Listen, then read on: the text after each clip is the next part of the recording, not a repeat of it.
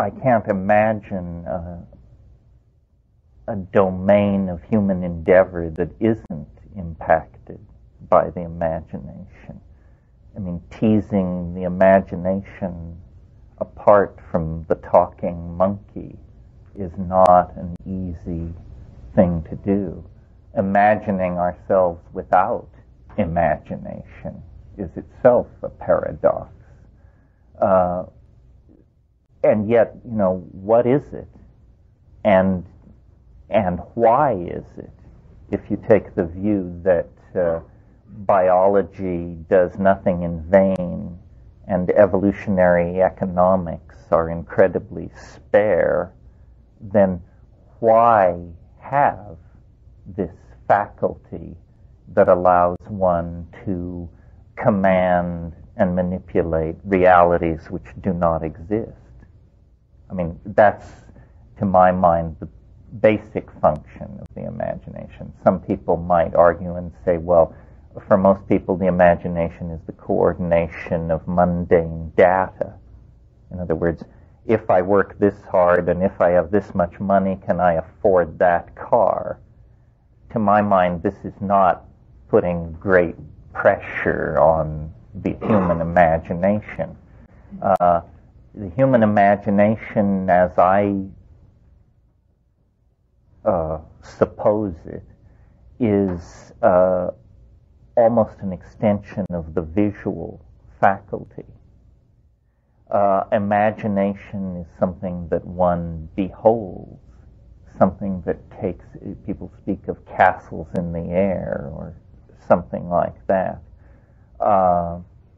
One idea that is worth entertaining because it is entertaining, not necessarily because it's the truth, but is the idea that the imagination is actually a kind of window onto realities not present.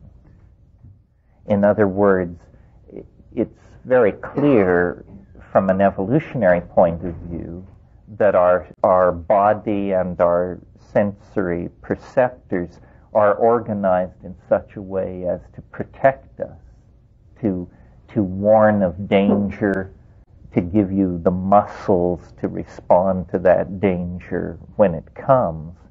The imagination doesn't seem to work quite like that. If the imagination runs riot in the dimension of the mundane, it's paranoia. In other words, if you believe every cop on the corner is looking at you, every chance-heard comment is about you, the imagination is, in that situation, pathological. It is taking the raw data of experience and giving it a maladaptive spin. So then,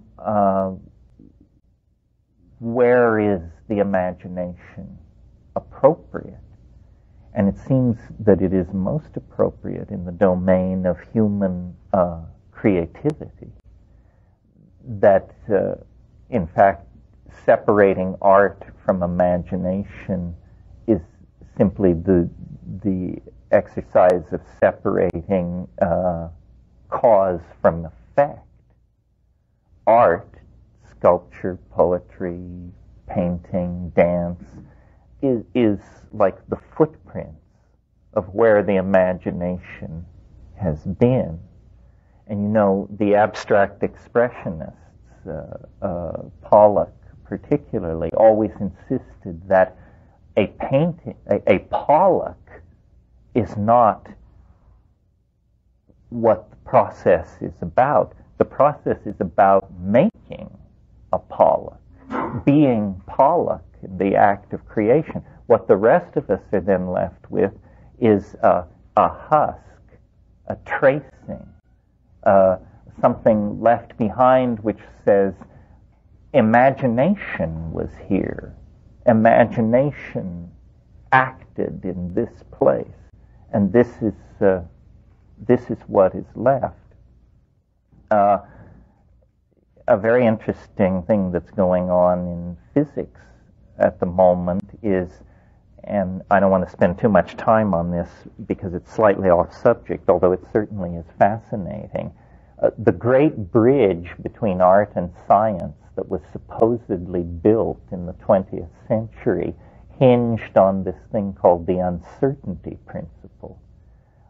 It was the idea that as you know more and more things about certain aspects of a system, an atomic system in this case, certain other parts of it lose focus and become less and less clear. For example, if you know velocity, you don't know position. As you hone in on exact position, velocity becomes smeared out. And probably more ink and more breast beating has been shed over this aspect of modern physics than any other.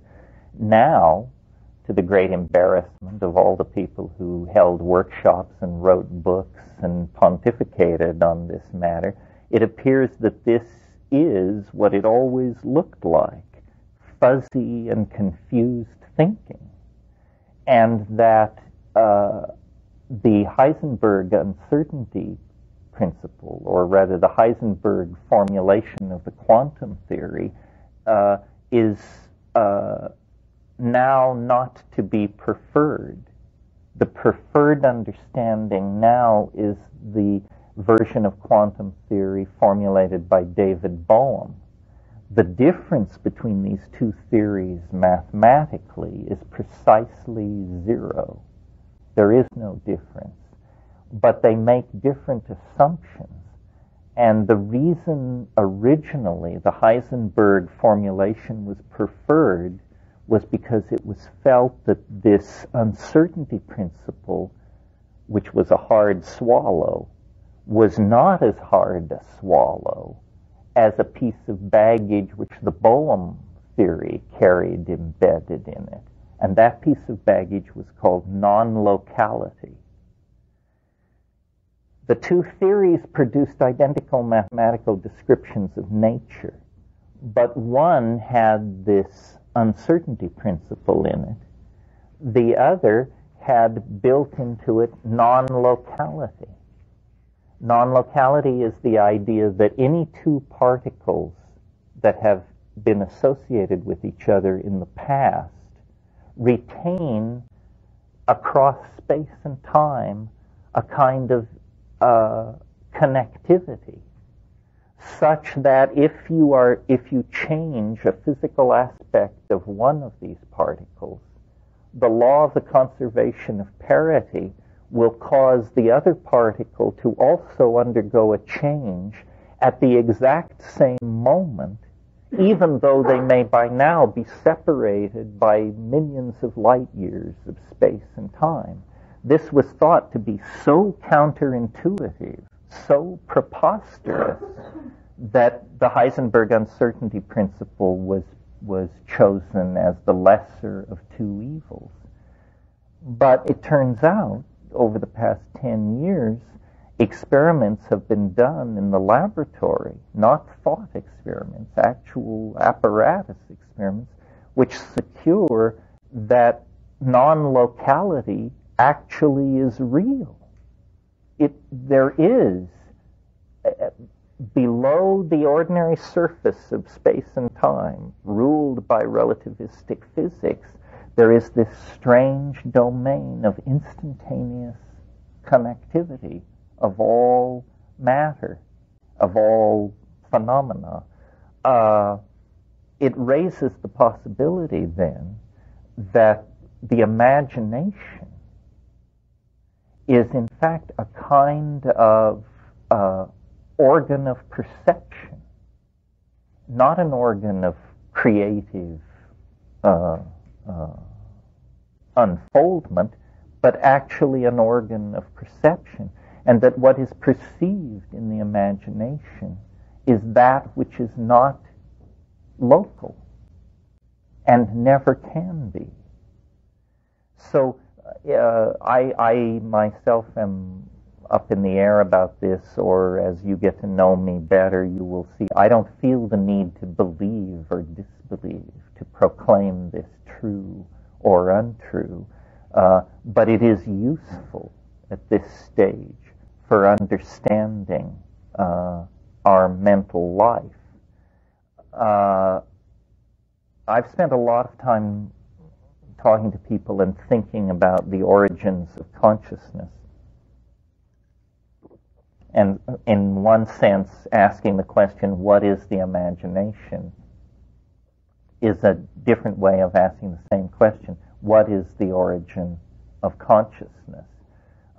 And as some of you know, to distraction, I believe that psilocybin mushrooms played a role kickstarting human evolution. I don't want to repeat all that here.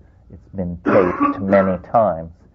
But what I want to point out is that we can see in nature, I think, the declension from the full-blown human imaginative capacity back into the organization of the animal mind. We can see the stages through which this must have unfolded.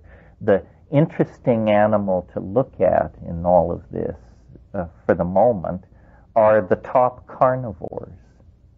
This is not PC in a vegan environment, but hey, thought just has to lead you wherever it leads you. It's very clear to me that top carnivores coordinate data in the environment very judiciously. Cows have very little to say about grass, but cats, hunting cats, have a great deal to say about their diet, because a top carnivore, to be successful, must, in a certain sense, think like its prey. And so at the very point of the emergence of these coordinated strategies held in the mind, there's a paradox. The earliest consciousness is consciousness which apes other consciousness.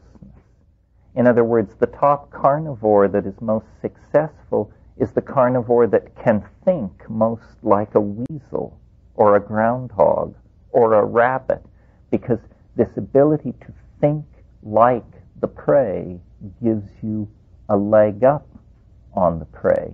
And if you've ever seen, not domestic cats, but small jungle hunting cats or jaguars or something like that, in the sudden presence of a chicken 100 feet away or something, they fall into a fit of imagining because they can almost taste it.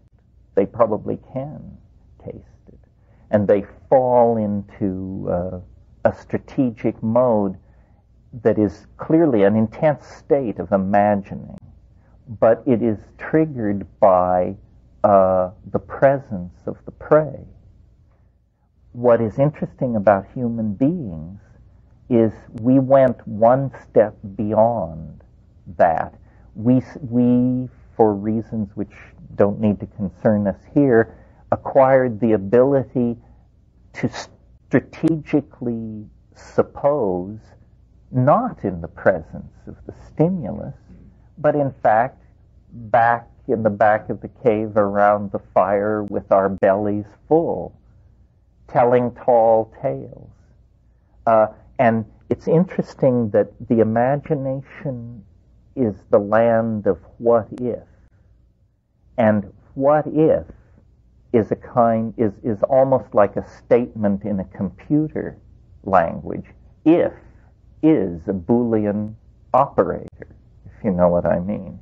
If breaks the flow of reality into two possibilities, if A or B or more. And this ability to contemplate worlds which are only in potentia is the basis of the imagination. And I would submit to you, since we all are sitting here in monkey bodies, that it's pretty clear that the stimulus for all this if thinking comes in two forms. food and sex. In other words, we think about what we are going to eat. We construct our behavior along an if tree. If I go to the water hole, if I take my sharpened arrows, if I lie in wait, if the gods favor me, I will bring down dinner. The sexual game is played the same way. If I approach the desirable female with the correct offerings, if her mood is correct, if my gifts are found pleasing, then some wonderful thing will follow from all of this. So animals, I don't think like this. They may think, but they don't think like this. It seems to be a unique human ability that probably has to do with, as I say, in our case, there were many different factors. For example, we became the top carnivore on the planet. But who would have placed their bet on a monkey to be the top carnivore when there were saber-toothed cats walking around that weighed 1,100 pounds? How were we able to insinuate ourselves into a more powerful position than these enormously powerful animals that we once shared the earth with, and that in fact we hunted to extinction? It's our destiny and our fate to have removed the so-called megafauna from this planet. It is now generally agreed by paleontologists that the disappearance of the megafauna and the appearance of the human beings are linked in time. Well, we did this by imitating those carnivores, and imitation is an act of the imagination. We like, in our story about ourselves, to think of ourselves as bold hunters. But the evolutionary truth of the matter is probably that as the first wave of primate radiation into the grassland occurred, as the diet was in transition, we were scavengers of carrion. We were not noble hunters bringing down mighty animals. We followed along behind lions. Lion kills. There's one school of evolutionary theory that believes this is why our olfactory senses are so diminished, because, quite frankly, we had our face in rotten meat for 1,000,000 years. And if that doesn't dull your appetite for keen smells, nothing will. Lest you despair, I'll tell you that there's a counter theory which says, no, we lost our sense of smell when we stood upright because it lifted our face off the ground. In either case, there seems to be the idea that when you get away from the olfactory action, the energy to support the maintenance of that sense collapses. For whatever reason, we made our way to the brink of the imagination. In other words, I don't think we require a deus ex machina to take ourselves to the position of being top carnivore on the planet. We have a mean throwing arm. And, you may notice no animal throws things the way we do. Other primates hurl excrement down on agonized explorers, but fortunately not with great accuracy. And anyway, that particularly material is rarely deadly anyway. But a human being, for example, a big league baseball pitcher, can, at 125 miles an hour, put a baseball across a 17-inch plate over and over again. One theory of the origin of consciousness wants to say that throwing something is an interesting activity, because though it may appear to be the same activity as digging grubs or scratching your ass or something like that, in fact, It requires coordination toward a future outcome that is highly mathematical. In other words, you may not think in numbers, but you must somehow sense the concept of trajectory, coordination of target and intent.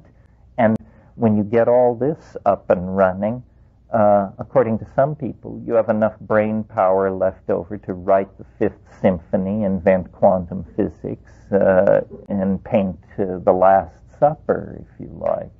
This seems preposterous to me.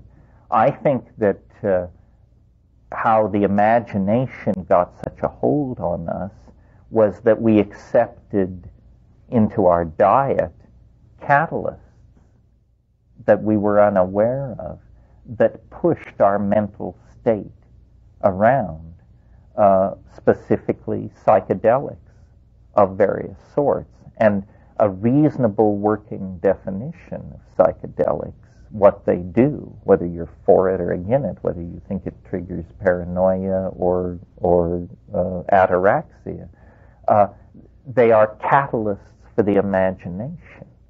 They catalyze thought. Thought becomes more baroque. It reaches deeper into reality for data. It sees forms of connectivity that previously escaped it. It makes leaps of assumption, not always correct, but sometimes correct. So what it does is by, to some degree, transferring chaos into the mental world, it creates a much richer dynamic. And so thought processes become more complicated. And in a sense, then, language becomes the behavior which expresses the imagination. It can be expressed in a limited form through dance, through gesture, and of course it can be expressed very well through painting if you've reached the stage where you have painting and are not chipping rock or drawing in blood in the sand or something like that. But if you have really a rich technology behind your artistic intent, but that rich technology would never have arisen without the intercession of language. And so these two things, which make us unique among nature's productions on this planet, imagination and language, seem to be almost like the exterior and interior manifestation of the same thing, the same phenomenon. And what it is it's a facility with data, an ability to connect it in novel ways for one's own entertainment and amusement, if nothing else. Storytelling is obviously this kind of activity where modules, a ghost, a princess, a lost kingdom, a disturbed father-son relationship, these modules are manipulated to entertain people. And you know, it's a cliche that there are only 5 stories. And I think Robert Graves in The White Goddess argued there's only one story. And we keep telling variants of this story over and over again. Well, what history then is, or what culture is the phenomenon that attends the rise and spread of the imagination in the human species. But because the imagination works on this what-if model, it always tends toward idealism. In other words, it is not simply a networked process. It's a networked process with a vector field. In other words, it's going somewhere. It's not just a random walk. It's headed somewhere. We idealize. If you're going to play the game what if, most people who are psychologically healthy don't sit around entertaining dire possibilities. What if I get a terrible disease? What if I'm run over by a truck? No, people say, what if I make a lot of money? What if I meet somebody who gives me a lot of money? And it begins to tend toward idealism. And we are obviously ruled by ideals and ideas. We haven't found a good one yet, but we certainly have sacrificed a lot of blood and time in the process of discovering a whole bunch of bad ideas. And we haven't lost our faith in ideas, even though human history is the record. Not one idea has survived from the distant past in its original form. And some of the most persistent ideas, I would argue, are some of the most pernicious ideas. I mean, the idea of man's inherent flaw, that's an old idea, and how much suffering has existed because of it. But culture, then, is the record of the human imagination. Well, that's fine. That is of interest to anthropologists and somebody else who knows. What gives the whole thing a lot of bite is that more and more the imagination is where we spend our time. There's a lot of talk these days about virtual reality, an immersive state-of-the-art technology in which you put on goggles and special clothing or enter special environments, and then you are in artificial worlds created by computers. And this is thought to be very woo-woo and far out. But in fact, if you're paying attention, we've been living inside virtual realities for about 10,000 years. I mean, what is a city but a complete denial of nature? And say, no, not trees, mud holes, waterfalls, and all that. Straight lines, laid out roads, class hierarchies reflected in local geography, meaning the rich people live here, surrounded by the not-so-rich people, all served by the poor people who are so glad they're not the outcast people. Urbanization is essentially the first of these impulses where society leaves nature and enters into its own private Idaho. And the growth of cities and the growth of the immediacy, I guess you would say, of the urban experience has been a constant of human evolution since urbanization began. Now, the only difference that the new technologies offer is we are going to do this with light, not mortar, brick, steel, aluminum, and titanium, which are incredibly intractable materials. I mean, it's amazing to me. We started with the toughest stuff, and of course, it cost enormous amounts of human blood and treasure to work with such intractable materials. It's always been amazing to me that the largest buildings human beings ever built are, in a sense, the first buildings human beings ever built, because the pyramids of Egypt are enormous, even by modern scale, and yet they were among the earliest buildings ever built. In virtual reality, the difference between a 100-story building and a 10-story building is 1 0. That's all. In a line of code, you specify 100 over 10, and you get a 100-story building instead of a 10-story building. What this should tell us is that in the domain of light, the intractability of matter is overcome. And so we are on the brink of a time, we have arrived, we are at the time where the human imagination now need meet no barriers to its intent. And so we are going to find out who we are. We are going to discover what it means to be human when there is no resistance to human will. Now, this is, I suppose, like a litmus test for paranoia. Is this going to be a nightmare of, 24-hour-a-day sadomasochistic pornography? Or is it going to be, will we literally build heaven on earth? Knowing what I know about the human animal, I suspect it'll be both and. Because we're not going to get everybody marching in the same direction on this. And one person's hell is another person's heaven.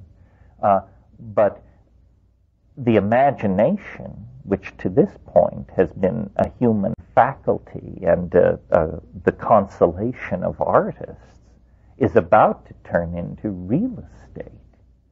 As real as any real estate there is. And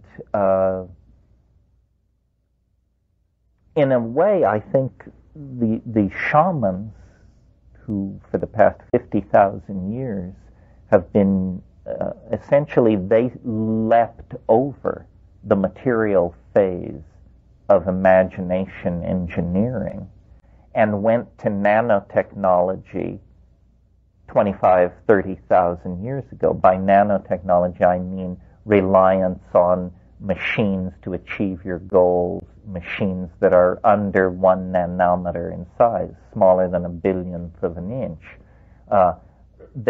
We don't think of drug molecules as machines, but in fact they are machines, and they perform their work in the synapse like machines. So shamanism didn't use matter to build its realities. It was more sophisticated than that. It directly addressed the capacity of the human mind in the presence of unusual neurochemicals to produce unusual phenomena and unusual sensoria of experience. Now, what's happening is these two strains of development, let's call it the pharmacological, nanotechnological, low-tech, natural, shamanic path, and the high-tech, material manipulating, macro-physical technologies are encountering each other and meeting in the domain of the modern computer. And this is fascinating. The world is becoming more and more defined by the imagination. And those of us who are involved in creating this, I think, have the feeling that it has in it a kind of built-in dynamic toward finality. In other words, this is not a process that can go on for hundreds of thousands or even hundreds of years, because the human imagination is so endlessly self-transcending. Whatever its most advanced creation of the moment is, it's in the process of obviating and denying it and seeking to go beyond it. And, I think it was Plato, I'm not sure he said it first, but said, if God does not exist, human beings will create God. Well, I think the truth is they're not even going to wait to find out. It's easier to cut to the technical solution and sort the whole thing out later. And if the God we make and the God we find are in conflict with each other, they'll just have to duke it out. Well, maybe they'll Marduk it out, I'm not sure. Because, there's a wonderful phrase in Myths, Dreams, and Mysteries, a book by Merciliade, where he's talking about powered flight, of all things, the Wright brothers. And he says, whatever we make of this as an engineering feat, it speaks volumes about the human psyche's desire to transcend itself infinitely. And so, in a sense, the powered flight is a psychological breakthrough because man flies. Well, then spacecraft, we break beyond the embrace of gravity. And these technological breakthroughs are always presented in terms of overcoming some set of boundary constraints imposed by nature. And in virtual reality, all boundary constraints are overcome by nature, just as in the imagination. But the imagination metabolically sustained, in other words, you eat well, then you smoke a lot of hash, then you enter into an imaginative reality. But as metabolism ebbs and flows, as your food digests, as the drugs leave your system, this reality, whatever it is, falls to pieces and it's washed away.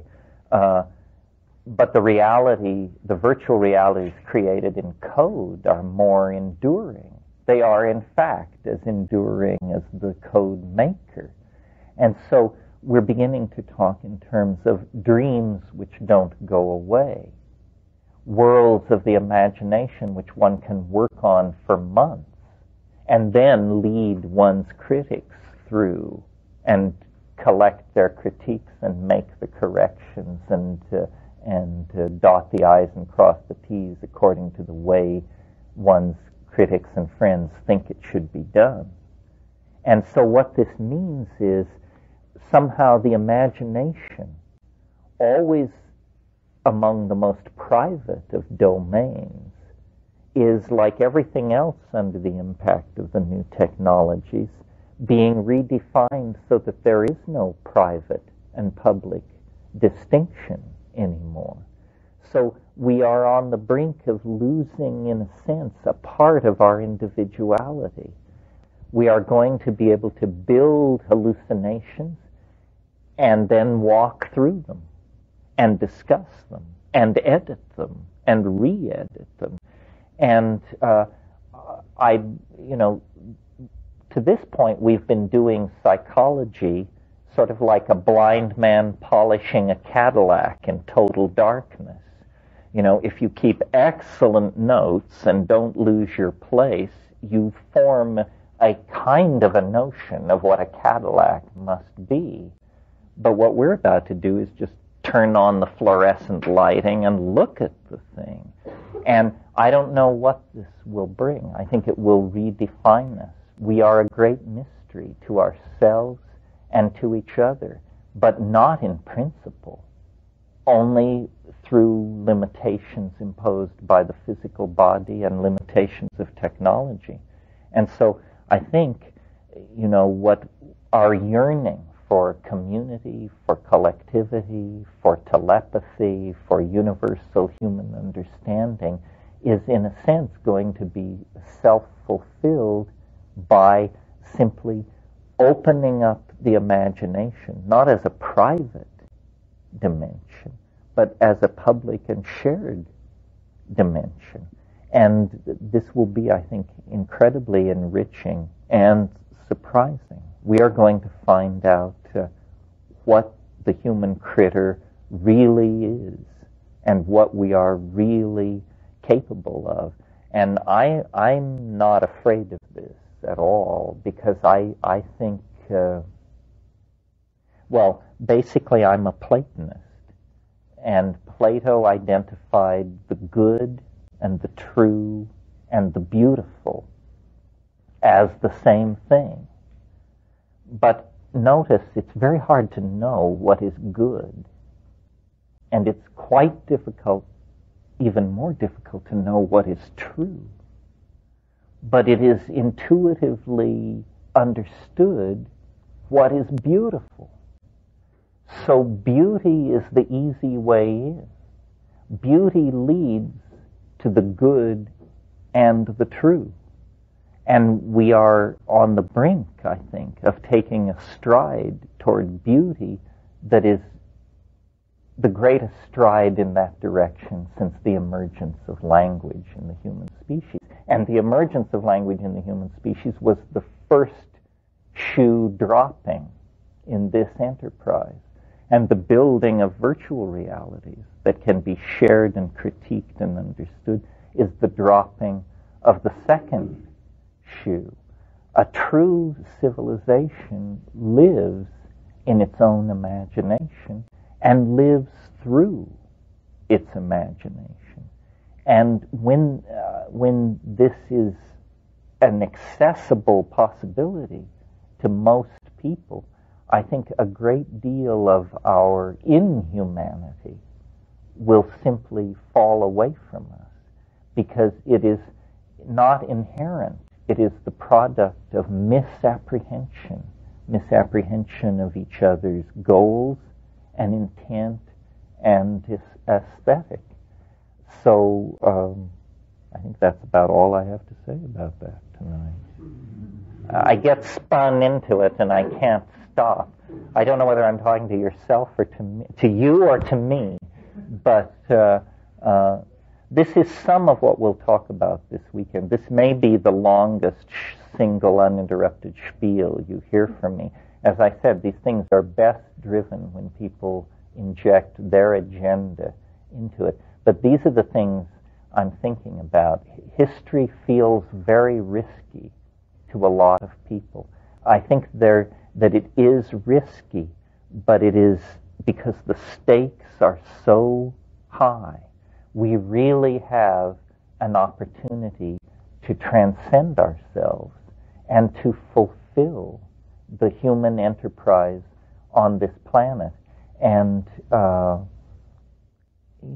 I'm so aware of the limitations of the people of the past, their agonies, their concerns. I mean, how many children were born stillborn? How many women died in childbirth?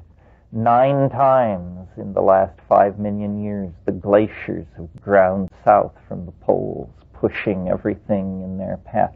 Those people didn't drop the ball.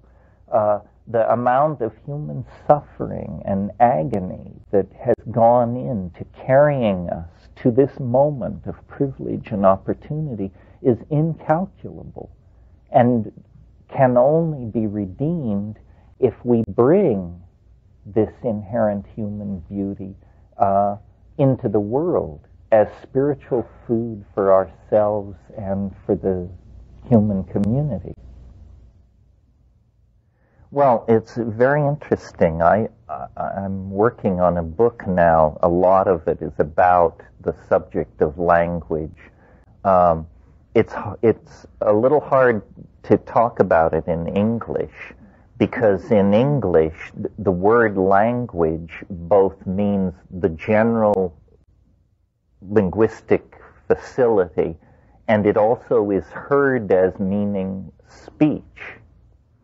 And as I looked into language and studied it, and studied what other people had said about it, there were some surprises. The first surprise is that the straight people in the field, what is taught in the academy, is that language is no more than 35,000 years old. This was astonishing to me. I just, for some reason, my own intellectual biases, assumed that the conservative academic position would be that spoken language is old, because it seems so basically a part of us. How can it have arrived 35,000 years ago? That makes it something as artificial as a bicycle pump or a transistor radio. Well, the problem here is that this word language is misheard in English. So in writing this new book, I had to make a very clear distinction. Language is old. Honeybees do it, dolphins do it. It's even possible when you think of chemical communication that flowers and ants do it. Nature is knit together by communication, which has rules, has syntax, and so is language. If you've ever stood in a rainforest or any species-dense environment, it's alive with signals, with sounds, with odors that are carrying messages. These things are not just produced for aesthetic effect. They have intended hearers and so forth and so on. And language in human beings is old because we know that we evolved from pack hunting primates, socialized primates, that had, as we observe the behavior of primates alive in the world today, very complex repertoires of signals. Signals which mean dive for cover, an eagle is cruising the area, or here is food enough for a dozen of us, and so forth. Complex pack signaling. What happened, it was the greatest technological leap we've ever made, and in some ways the cleanest and the most astonishing. It's almost like a resonance. Remember last night I mentioned how strange it was that the largest buildings people ever built were the first buildings they ever built. Well, the greatest technological revolution so far ever launched by human beings was, in a sense, this early one. I won't call it the first, because there was tool making before that, there was fire before that, but somewhere in Africa, no less than 40,000 years ago, and this means a time when human beings who look like you and I, maybe a little pigmentation differential, but basically people exactly like you and I, had already radiated all over the planet. I mean, by 40,000 years ago, nobody argues that people weren't everywhere. Recent finds in Australia have pushed back the date of Aboriginal penetration into Australia to 120,000 years. And that's not woo-woo. That's Wollongong University Department of Archaeology stuff. 120,000 years. So people were all over the world. Well, did they communicate? They certainly did communicate. They communicated with dance, with gesture, and, leading back to your question, with music. They communicated in all kinds of ways. But we now know from the study of the introduction of media that if a medium of sufficient power and bandwidth is introduced into a population, it will abandon all previous forms of media in favor of this. We saw this in America after World War II, when a print literate society within a decade became a television society. We are seeing it now where in the space of 5 years the internet goes from being, say, what, to indispensable for huge numbers of people. And that's in the space of 5 years. Someone in Africa, probably loaded, experimenting with singing and chanting and sound, was lifted out of their plane. In other words, they actually had a breakthrough in the imagination. And they said, how would it be if, this amazing word, the power of if, how would it be if we decided that a certain sound is associated with a certain thing, And let's play a little game. Every time I make this sound, you think of this thing. And let's make a little list. Let's take 5 sounds and assign them to 5 common things. And now I'll make the sound, and you think the thing. Well, behind all this is the organizational architecture of the human organism, which onto a game such as that will effortlessly lay what is called syntax. And Chomsky and others have shown that what is called the rules of transformational grammar, or the deep structures of language, are genetic. All languages, in order to be intelligible, have to obey these rules. A language which does not obey these rules is not a language, is not intelligible. So through a breakthrough in imagination, a kind of stepping sideways from the by then old enterprise of entertaining each other with funny mouth noises, language was produced, probably, literally at a definable moment in space and time. A person, the mother or the father of all media, discovered utterance, and it was like an intellectual virus spreading through the population and moving as quickly as human beings could carry it, because it was a superior form of media.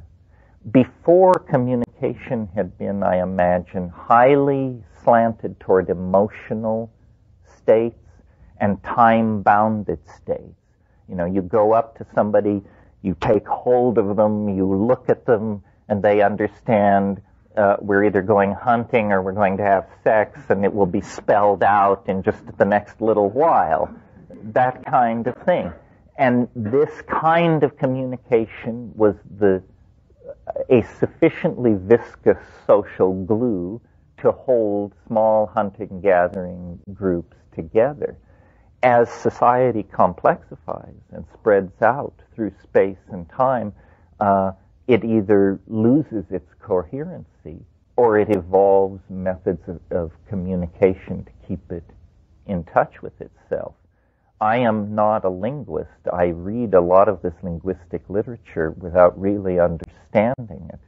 But I know that the people who give their lives to this believe that they can extrapolate the rules of spoken language, of the Indo-European, of modern European languages, to reason backward toward a language that was spoken 12 to 10,000 years ago, called Indo-European or Proto-Indo-European. And this was thought to be the great achievement of linguistics as of 15 or 20 years ago. Now a new generation of people have pushed it further back. There is a language called Norstratic that was spoken on the Anatolian Plateau and across southern Europe 15 to 25,000 years ago. And now, people like Shavroshkin at Stanford, and this was all done by Russians, by the way. The Russians hold the high ground in linguistics. It was Russian insights that cracked the Mayan language, too. But Shavroshkin and his people are now talking about a language called Old World. And Old World is the first language ever spoken on this planet by higher primates. Beyond Old World, there is inarticulate silence. And Old World is a 35,000-year-old language. How can we know such things? You have to push into the linguistic literature, and you're a better man than I am, Gunga Din. But there are websites you can go to where people speak in Old World, and you can hear what it sounded like. And sounds like a bunch of really primitive people.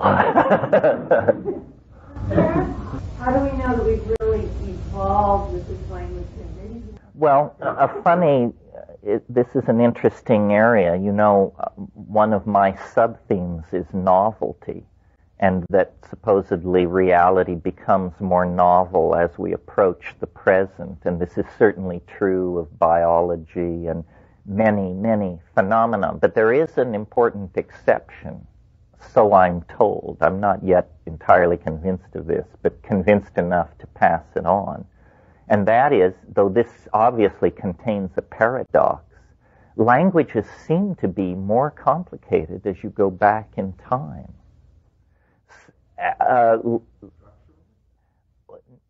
Structurally and in number of words. So that, for instance, Old English is considerably richer in certain areas than modern English. Now, I say probably what's happening is that technical vocabularies are keeping the boat roughly at equilibrium. But, you know, for every widget word, a word describing some subset of our technology, if we're losing words that indicate emotional nuances or nuances of rapport and understanding, then the language is being impoverished. Most scholars of English believe that, you know, Shakespeare caught the wave. Shakespeare is not only a phenomenon of immense human genius focused in one person, but it's also a moment of incredible linguistic richness and opportunity that didn't exist 200 years before and didn't survive 200 years after. Rather than the interpersonal aspects of existence. Well, but as I lay in the tubs at Esalen, a vast vocabulary of subtle gradients of interpersonal states of angst, longing, need, rejection, triumph, and defeat are passed in front of me. And frankly, I'd rather read my manual on my hard disk sometimes. But I'm a tough nut to crack. But this does lead on to an aspect of all this that I wanted to talk about, which is language is, I mean, I'm sure you've heard it said, it's a double-edged sword because it liberates as it enslaves. All clarity is achieved by the sacrifice of true identity. You know, the world is actually a messy and difficult to articulate place. And if you can make it all seem very simple and smooth running, then you're a con artist of some sort. Yeah, I mean. I've always said, as soon as I speak, I already lie. Yes, well, one group of linguists suggests probably the big impulse producing language originally was the wish to lie. Said, if only I could deceive people more. And I always, you know, along this line, the wonderful thing which Winston Churchill said at the height of World War II, he said, truth is so precious that she must always be accompanied by a bodyguard of lies. That's an interesting point of view. The truth is not something you trot out and show everybody, that you surround truth with lies so that only the discerning, you know, we simple, straightforward, plain dealers don't think like that. But believe me, you get with an Amazonian shaman or someone like that, he is not operating under a strong moral obligation to tell you the truth, the whole truth, and nothing but the truth as quickly as he possibly can. No, it's all about, you know, leading you this way and then dropping you and watching you wiggle and then leading you another way. And eventually, because truth is guarded, this is, In our society, the commodification of information has made it something that you want to deliver with maximum punch to its target audience as fast as possible and cash the check and get out. But that is not traditionally how it's done. But that's not what I meant by lying. Well, it divides the seamlessness of reality into the articulated and the unarticulated. You know, Trumbull Stickney, who's not exactly a household name, was one of those poets who died in the trenches of World War I, the Golden Generation. And he wrote a poem called Meaning's Edge. And he said in that poem, "I do not understand you. 'Tis because I lean over your meaning's edge and feel the dizziness of the things that you have not said."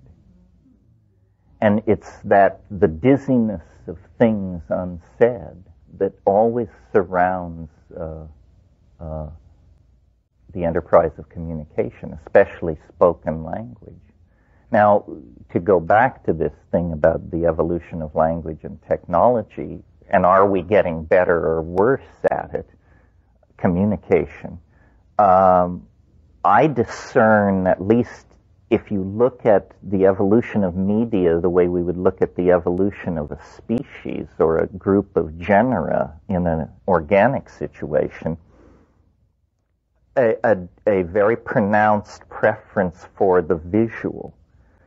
We, from simply the idea of colorful and rich speech, which was all we had for a long time, gives way in the early 19th century to photography.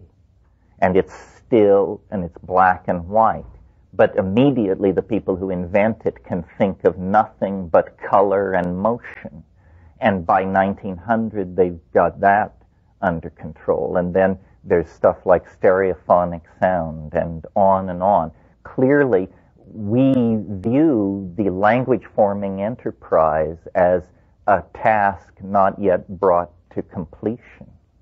One of the things that seems to always come up in these things is the fact that so-called primitive or aboriginal or pre-literate people using psychedelic plants that melt local cultural conditioning seem to access a place where language is much more a visual enterprise. Ayahuasca circles sing, but the singing is critiqued as though it were pictorial activity. In other words, after the shaman stops singing, you hear people saying, "I like the part with the orange spots, but I thought the olive drab magenta section was self-indulgent," or something like that. And you're thinking, this is a critique of a song. No, the song is the sound, is the carrier. The acoustical wave is no longer in the foreground of the experience of appreciating the performance. It has become the carrier of something visible. And, a lot of people think that somewhere in the human future lies telepathy. And it's usually imagined as you hear what I think, a kind of extension of what we have. But I think it's more likely to develop along the lines of you see what I mean. In other words, we add dimensionality to language, and we then can walk around in it. I touched on some of this last night with the virtual reality. Because virtual reality, in the service of the ideals that I'm interested in, would become a technology for showing each other the contents of our imagination with less ambiguity than we have ever had before. Yeah. Well, I suppose every technology has created more opportunity for deception. You can't have complex illusionistic realities unless you work in pictorial space. Yes, I don't think these technologies will reform the human character. Also, I'm not sure subterfuge is a major part of art. It certainly is a major part of legerdemain. Every sentence is essentially a conjuration. And, the rabbit of meaning is pulled out of the hat of constructive syntax. So you cannot have truth unless you allow for the possibility of error. This is the point that illuminates why predestination is a waste of time. Predestination is the idea that the universe is a kind of film, and it's running, and it's all determined how it's going to come out, and there's nothing anybody or anything can do to affect it. God created it, and it's unfolding. Well, the thing that makes predestination theory worthless, in my estimation, is notice that if that's true, then you think what you think because you can't think anything else. And that puts the enterprise of seeking truth in a preposterous position. In order to seek truth, one must have the option of screwing up. And then it's the dichotomy between the screwing up and the finding truth that creates the sense of dynamic existential completion. Well, this is, now you're at the cutting edge. I mean, yes, yes, and yes. Sound is the fourth dimension. Sound is a very effective way for transducing energy into the body. The body is virtually transparent to sound. The mushroom said to me once, apropos of absolutely nothing, it said, what you call man, we call time. And time and metabolism is permitted by time, and somehow time is caused by metabolism. And then sound is in there as an energy transducer. And yes, I think a future technology of sound probably will cure disease and set people right. All this business that goes on in shamanism with blowing on the body and projecting sound into the body, obviously some of it is misunderstood and marginal and showmanship, but at the core, sound is, I think, not yet been given its complete role in all of this. The fact that you can see sound under certain conditions, there's a phenomenon called sonoluminescence, that creates temperatures 20 times greater than the surface of the sun. This is done in a test tube by simply using acoustical waves and bubbling fluid to collapse and create extremely brief high-pressure states. Sonoluminescence, there's a website you can visit. Isn't there always? Yeah, Al. Are you saying catalyst? Well, I guess what I'm sort of saying is that once you have the concept of nanotechnology, then you see that drugs and prosthesis or computers or tools are categorically migrating toward each other. You've probably heard me say, the only difference between computers and drugs is that one is too large to swallow. And our best people are working on that very problem.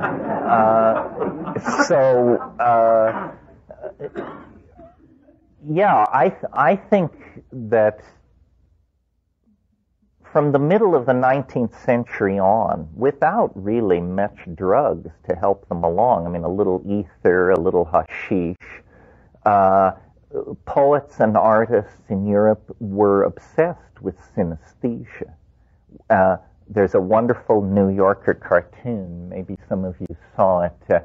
A bunch of guys in suits are sitting around what is obviously a corporate boardroom, and in the background there's a profit and loss chart, and it's clearly headed into hell. And the chairman of the board is saying to a small smiling man sitting at the other end of the table, "You're right, Higgins. A deliberate disordering of the senses worked for Rimbaud, but would it work for us?" So this is a reference to a symbolist poet of the 19th century, and the belief that we need to erase the boundaries between the senses and create a synesthesic, a hallucinogenic, a psychedelic, if you will, reality. I mean, the late 19th century, the pre-Raphaelites, the Jugendstil impulse, that was all like, they could smell psychedelics in the air of the future. They couldn't quite get high, but they were definitely bird-dogging in the right direction. So, the trick, if we're going to design our own states of mind, is to make sure that we don't dump the baby out with the bathwater. We want the net to be as haunted as possible. We don't want to lose its atavistic connections back into the darker recesses and resources of the unconscious. That's why Bill Gibson's novel Neuromancer is so prescient, because here it is, this super technological fantasy, but at the center of the net, the gods of voodoo are reappearing. And I came to the realization, thinking about the internet, the other is within us.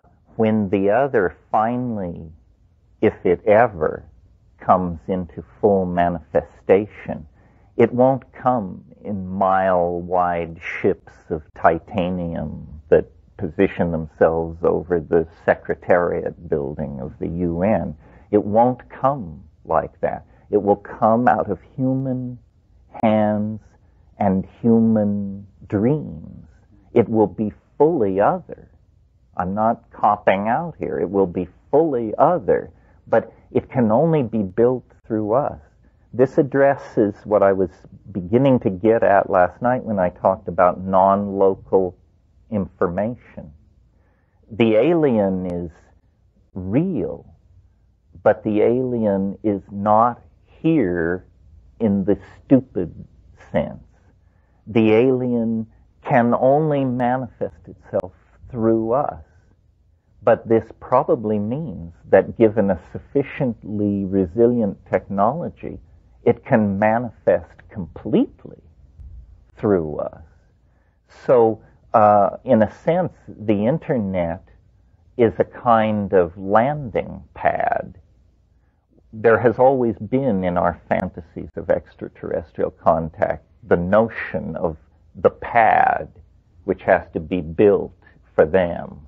And people claim it's the Nazca lines and all, it's an archetype, the idea of the prepared space that awaits the arrival of the other.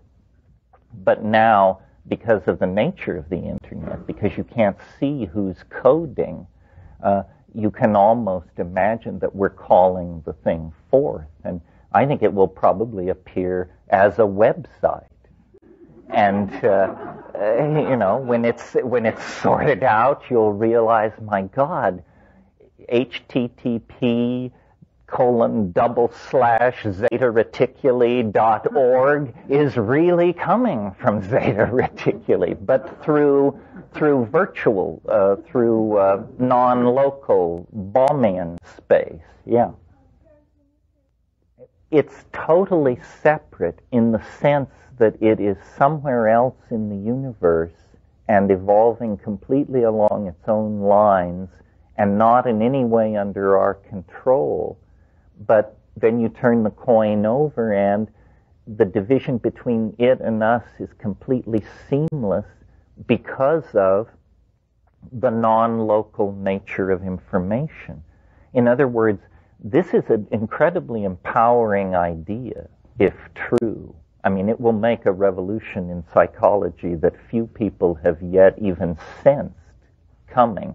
What we're talking about here is putting the Jungian idea of the collective unconscious first, expanding it to the size of the cosmos, and then showing with physics exactly how the trick is done. So we are not separate from any place.